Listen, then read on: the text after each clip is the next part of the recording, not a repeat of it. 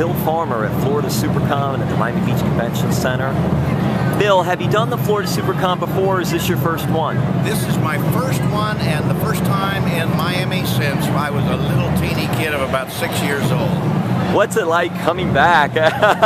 Do you remember anything? Yeah, I do remember some. My family's from Tallahassee, my mom's family. And I had a cousin, two cousins that grew up in Miami Beach. One of them still lives here. I got with him after 20-some years. I hadn't seen him. We got to get together and have dinner the other night. It was a great homecoming. The people have been great. The weather a little hot and sticky, but no, the con is just super, and Miami is just a super place. Bill, what's your cousin's name first name? What is his first name that you got to see? Charles. So you got to see your cousin Charles. Cousin Charles.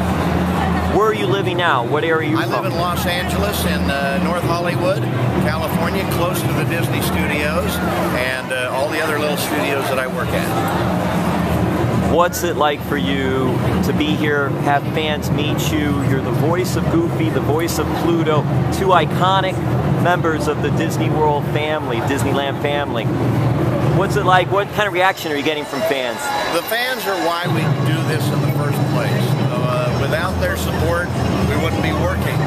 I'm just so gratified to know that so many people love these characters and that they meant so much to people during their growing up, and everyone seems to have a special story about these characters. That something with their dad and a Goofy movie or a trip to Disneyland or whatever, and I get to hear those, whereas in Hollywood, I just go in the studio with a microphone and I never get these stories, so it's nice to connect with the public. Casual dress when you go in the studio? What is your dress when you go in the studio to do the voiceover? Probably it's a casual like dress. This. I It's can wear great. whatever I want, as long as it doesn't make noise when I go like that. As long as nothing squishes or sloshes, right? Yeah, So you can have the it's voice. very casual. About how old were you when you realized this is something that you could do? I started doing impressions, just television actors and cartoon characters when I was around 12. But I never thought it would be a career, and I didn't even really pursue it till I was almost 30 years old. And when I moved out to Hollywood, I was actually closer to 34, 35 years old when I got the voice of Goofy. What is it like when the people can now put a face to the voice? It's so funny, a lot of them close their eyes. They want to hear the voice, not coming out of this body, but they imagine Goofy. And it becomes magical that way somehow. Do you have a favorite voice? Well, it'd have to be Goofy. He's the longest running one I've done.